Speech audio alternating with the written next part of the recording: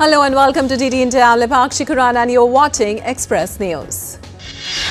Republican candidate and former President Donald J. Trump won the U.S. presidential election, gathering more seats than his Democratic rival Kamala Harris.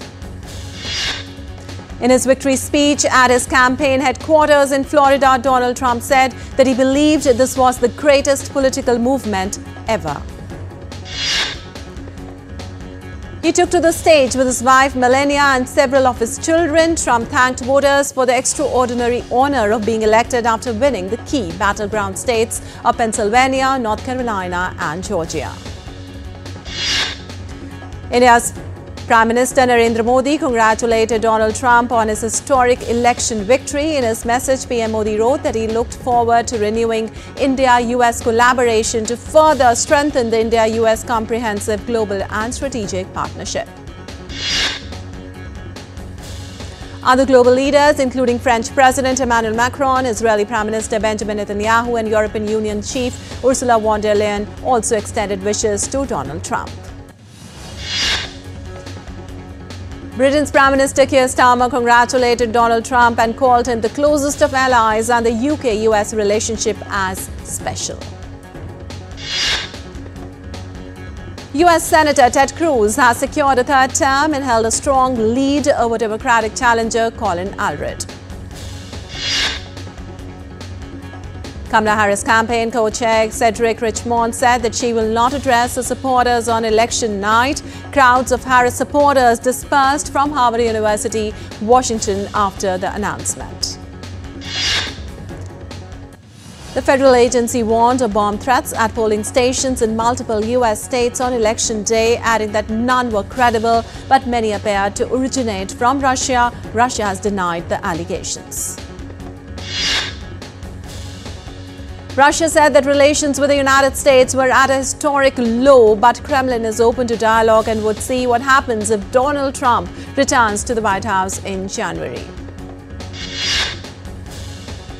Israel's Prime Minister Benjamin Netanyahu dismissed his defense minister Yoav Gallant on Tuesday after public differences over Gaza conflict. In a video address, Netanyahu said he had no trust in Gallant over the management of Israel's ongoing military operations.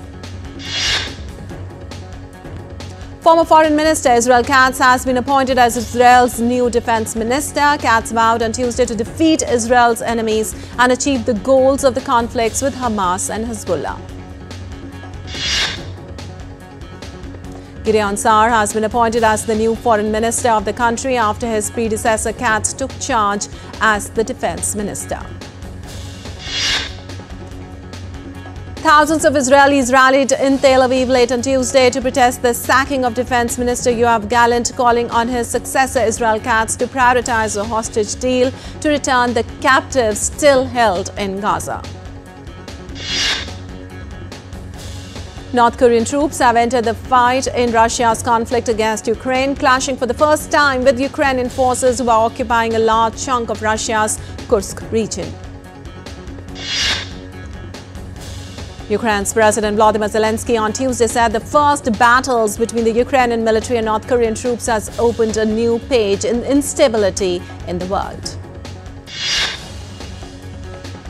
One person was injured after a Ukrainian drone struck an apartment building in Russia's Belgorod region on Tuesday, causing fire. The blaze spread across 3 apartments in the building. Russian forces in retaliation struck various sites in Ukraine. Russia destroyed Ukrainian army's manpower and equipment assembly areas in 143 regions and also damaged military airport infrastructure. A boarding bridge attached onto Kuwait Airways plane doors suddenly collapsed at Dhaka's International Airport early on Wednesday. All 284 passengers were disembarked for safety purposes. India's External Affairs Minister Dr. S. Jaishankar called on Australian Prime Minister Anthony Albanese in Canberra on Wednesday. He conveyed the warm greetings of Prime Minister Narendra Modi. Dr. S. Jaishankar met Peter Dutton, the leader of Liberal Party of Australia. Both shared perspectives on global issues and appreciated his support for bilateral ties. The Indian minister also met New Zealand Deputy Prime Minister and Foreign Minister Winston Peters and exchanged views on Indo-Pacific and global issues. Jaishankar also met UAE's Deputy Prime Minister and Foreign Minister Abdullah bin Zayed in Canberra on Wednesday. The External Affairs Minister is on a two-nation tour. Earlier, Jaishankar attended the Raisina Down Under 2024 session in Canberra, where he spoke about opportunities for greater collaboration with Australia and New Zealand. India's Minister of State for External Affairs, Kirti Vardhan Singh, is on a visit to Zambia, interacted with the Indian community in the capital, Lusaka. Kirti Vardhan co-chaired the 6th session of the India-Zambia Joint Permanent Commission with the Zambia's Foreign Affairs and International Cooperation Minister Mulambo Haimbe. Both reviewed the two nations' bilateral relationship and discussed ways to further expand and diversify it. Delegates at the ongoing International Solar Alliance visited a farm near Delhi, where they were introduced to India's innovative agrovoltaics model, blending agriculture with solar energy. Information and Broadcasting Minister Ashwini Vaishnaw announced that the Cabinet approved the decision to strengthen Food Corporation of India by infusing equity of 10,700 crore rupees for working capital in financial year 2024-25. Cabinet also approved a PM Vidya Lakshmi scheme to provide financial support to Indian students for pursuing quality higher education. India's Padma Bhushan awardee, musical veteran Sharda Sinha, died on Tuesday after battling multiple myeloma, a type of blood cancer, for several years. Prime Minister Narendra Modi expressed condolences on the demise of the legendary Indian folk singer Sharda Sinha, calling her demise as an irreparable loss for the music world. Indian President Draupadi Murmu also expressed deepest condolences to her family and fans and said her singing will remain immortal. Last rites of Sharda Sinha to take place on Thursday morning in India's eastern state of Bihar. Her last rites would be conducted with full state honours, announced the Chief Minister Nitish Kumar. The 21st edition of India-US Military Cooperation Group meeting commenced at New Delhi on Wednesday. Discussions focused on new initiatives and opportunities for strengthening the ongoing India-US defence engagements. Indian Army Chief General Upendra Dwivedi interacted with the Chief of Bangladesh Army Staff General Waqar-uz-Zaman on a video telecall and exchanged views on issues of mutual interest, including bilateral defence cooperation. Ruckus erupts in J&K Assembly on Wednesday over resolution on Article 370 restoration. Deputy Chief Minister Surendra Kumar Chaudhary had demanded the resolution. LOP Sunil Sharma had objected to it. Security forces eliminated a terrorist in Bandipora in the Union Territory of Jammu and Kashmir on Wednesday. The Indian Army, Jammu and Kashmir Police and CRPF launched a joint operation in the Kaitsan forest area. A gunfight broke out between security forces and terrorists in Ulab forest area of Kupwara district in India's Union Territory of Jammu and Kashmir. India's Home Minister Amit Shah will address the inaugural session of the two-day Terrorism Prevention Conference 2024 on November 7th in New Delhi. Indian equity indices ended it on strong note on Wednesday. At close, the Sensex was up by 906 points and Nifty rose by 271 points. The rupee fell to a record low of 84.28 against the US dollar in closing trade on Wednesday. India's services sector witnessed a robust performance in October 2024 as the service PMI index surged to 58.5, up from a 10-month low of 57.7 in September, according to HSBC. India service PMI compiled by S&P Global. The United States has recently renewed calls for Italy to repeal its domestic web tax. Sources claim that the US insistence increases the risk of retaliation if Rome ignores the request. As Donald Trump wins the US's presidential elections, Bitcoin touched $75,000 for the first time ever. In anticipation of a Trump victory, global crude oil prices fell 2% on Wednesday. European shares dumped nearly 2% on Wednesday, tracking a rise in US stock futures as Donald Trump wins. Asian markets reflected the mixed anticipation of US election results as indexes closed on Wednesday. The Shanghai Composite Index closed at 3,384 points. Japan's Nikkei closed up 2.61% and South Korea's Kospi closed down at 13 points. Apple is said to be the first company fined under new European Union new rules aimed at reining in the power of big tech. EU regulators charged in June that the iPhone maker had breached the block's tech rules as Apple was found to have failed to allow app developers to steer users to cheaper deals and offers outside of the App Store.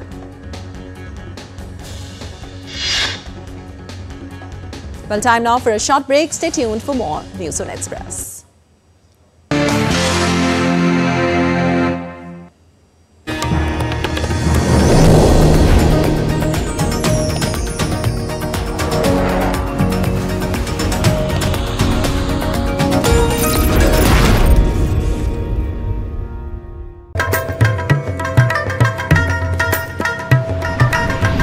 Welcome to Jharkhand, the land of forests. Mesmerizing abundance of nature.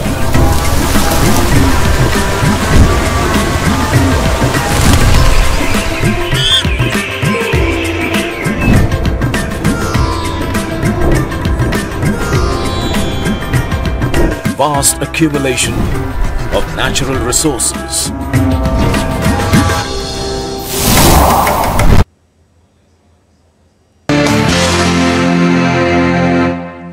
Welcome back to Express News. India's capital, New Delhi's air quality remained very poor on Wednesday morning, with the air quality index recorded at 358. Thick toxic foam was seen floating on the Yamuna River in Delhi's Kalandi Kunj areas. Pollution level in the river remained high. The Delhi High Court has banned Chhath Puja on the banks of Yamuna River, saying that the water is dirty and will make people ill. As air quality hit record low in Pakistan's Lahore, the Punjab province has set up a smog war room to tackle severe air pollution. Tropical storm Rafael strengthened into a hurricane on Tuesday evening. Cubans evacuated their homes with their belongings as destructive waves are expected in the western region of the island. Torrential rains caused flash floods in Missouri's St. Louis on Tuesday, impacting local transportation, forcing polling location changes and leaving one person dead. At least 89 people are missing from deadly floods in eastern Spain's Valencia region. At least 217 people died in Valencia flash floods. Damaged houses and dozens of cars piled up on streets in Spain's Paiporta after last week's deadly floods. Paiporta is one of the worst affected areas with over 60 dead. Nearly 100 people have been evacuated in Vietnam's Tua Thanh Hoi province. Residents are instructed to keep away from landslide-prone areas as officials are closely monitoring the situation. After drought, saltwater intrusion and landslides have severely affected rice production in the Mekong Delta. The Vietnamese government introduced Resolution 120, which focuses on sustainable development to adapt to climate change. Snow finally falls on Mount Fuji after the Japanese mountain's longest ever stint with bare slopes, making 2024 year as the latest arrival of snow. Thousands of people turned out for Adelaide's annual Christmas pageant in Australia, aiming to bring joy to the children. The 40th Havana International Fair began in Cuba, featuring over 800 exhibitors from 63 countries, highlighting diverse sectors. The first autumn auctions of Sakura shrimp were held in Japan's Shizuoka Prefecture on Tuesday. The cherry blossom pink crustaceans are a specialty of the prefecture's Suruga Bay. An annual parade spotlighting the former Ryukyu dynasty was held in Naha City, the capital of southern Japan's Okinawa prefecture. The traditional parade includes people dressed as the royal family of the Ryukyu dynasty, which ruled the region, and their attendants. It recreates the King's New Year's visit to Buddhist temples to pray for peace and a good harvest. The makers in Japan are rolling out new kinds of products whose technologies take advantage of the properties of rubber and resin. Bridgestone is working on a new type of tire with no air. According to the Japanese tire company, the product uses a resin that is both durable and flexible enough to support the weight of a car.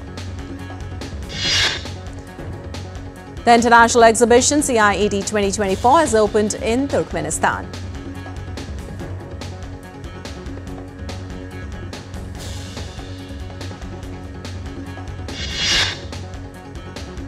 An annual crocodile race was organized in Australia. This year's edition will also include a camel race. Designer Lolo Andoche from Benin has transformed the traditional pegne into a contemporary masterpiece, creating a perfect blend of traditional weaving techniques with modern designs. Andoche's recent show in Cotonou featured models walking the runway in bold, innovative outfits crafted from the pegne fabric. Flaming tar barrels were carried through the streets of Ottery St. Mary on Tuesday. The tradition, believed to have its origins in the 1605 gunpowder plot's failed attempt to assassinate King James I of England, is celebrated yearly in the southwestern English town. A rare brown hyena cub has been born at Moscow Zoo. The cub's mother did not survive delivery, so the zoo specialists have stepped in to raise the cub. 11-day Braj Raj Utsav began in India's Uttar Pradesh on Tuesday. The festival was inaugurated by famous Indian actor and Member of Parliament Hema Malini and Uttar Pradesh Minister Lakshmi Narayan Chaudhary. Makers of the upcoming film Ramayana Part 1 and Ramayana Part 2, starring Indian actor Ranbir Kapoor, announced their release dates. Part 1 of the film will be released on Diwali 2026 and Part 2 in Diwali 2027. The 55th International Film Festival of India, scheduled to take place from November 20th to 28th in Goa, will pay tribute to icons Raj Kapoor, Tapan Sinha, Akineni Nageswara Rao and Mohammad Rafi for their contribution to Indian cinema. As Singham again is witnessing success, the makers have dropped a new track titled Lady Singham, showcasing Deepika Padukone's powerful role as cop Shakti Shetty. Bollywood actors Manoj Bajpayee and Raveena Tandon celebrated 25 years of the critically acclaimed film Shool, released in 1999. Shool is a social drama known for its powerful storyline and intense performances. Indian actors Richa Chadha and Ali Fazal's production Girls Will Be Girls has been nominated for Gotham Awards in the Breakthrough Director category. Bollywood actor Ajay Devgan has released the teaser for his upcoming period film Azad. The makers of the anticipated film Tandel, starring Naga Chaitanya and Sai Pallavi, have announced 7th February 2025 as its release date. Makers of Pushpa 2 The Rise unveiled the intriguing poster featuring Allu Arjun and Fahad Fasil. The premiere date for the upcoming dark comedy thriller Greedy People, starring Himesh Patel, Lily James and Joseph Gordon-Levitt, has been announced. The murder mystery will premiere on Lionsgate Play on November 22nd. Actors Jennifer Lopez and Gerald Jerome jetted to London on Tuesday for a special UK screening of their upcoming biographical sports drama Unstoppable. The release date for biographical film chronicling the life of pop legend Michael Jackson has been shifted to October 3rd, 2025 from April 18th, 2025. Kiki Hutchinson, the first ever Miss World, has passed away at the age of 95 at her home in California. The Indian Premier League 2025 mega auction is going to be held on November 24th and 25th in Jeddah, Saudi Arabia. More than 1,500 players have signed up for the mega auction. The list includes 320 capped players, 1,224 uncapped players and 30 players from associate nations. Josh Inglis will step in as captain for Australia's third one-day international against Pakistan and the subsequent T20 series. David Warner has been appointed as captain of the Sydney Thunder following Cricket Australia's decision to lift his leadership ban. Arjun Aragasi beat compatriot Vidit Gujarati after 5 hours of end-to-end action in the opening round of the Chennai Chess Grandmasters in Chennai. Incoming Manchester United manager Ruben Amorim delivered a memorable farewell in his final home game for Sporting, leading them to a 4-1 victory over Manchester City. Xabi Alonso's emotional return to Anfield ended in disappointment as Liverpool defeated Bayer Leverkusen 4-0 with Luis Desar scoring a hat-trick. Arsenal captain Martin Odegaard has returned to full training after 2 months on the sidelines due to an ankle injury, the Premier League club said on Tuesday. Kukugov secured a spot in the semi-finals of the WTA Finals with a straight-set win over defending champion Iga Swiatek. And Bianca Andreescu will not be part of Billie Joe King Cup title as the former US Open champion has withdrawn from the event. Well, that's all for this edition of Express News. Keep watching.